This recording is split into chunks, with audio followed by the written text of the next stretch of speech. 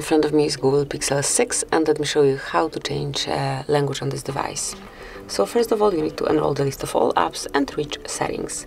Click on System then, and go to Languages and Input. Pick Languages, and to change your system language, tap on plus icon and select the one that you would like to apply. So let me pick Croatian, then select the region, and if you want to make it a default one, slide it up to the first place, just like this.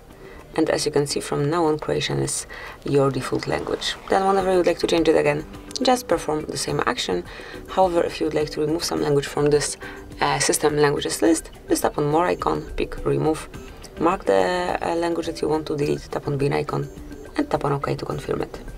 And this is it. This is how you can change languages in your Pixel 6. Thank you for watching. Please subscribe our channel and leave the thumbs up.